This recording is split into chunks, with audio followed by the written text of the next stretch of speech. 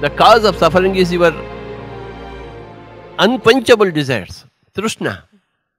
The cause of dukkha is trishna. Dukkha is because of your ignorance, ignorance of spiritual science, ignorance of spirituality. Then that ignorance of spirituality will be removed by the great Eightfold Path. Right meditation. Right meditation is observing the breathing. That is the starting point for our movement. From right meditation, we get into right attention, right concentration, right way of living, right speech. All of them are set right by concentrating on the right meditation.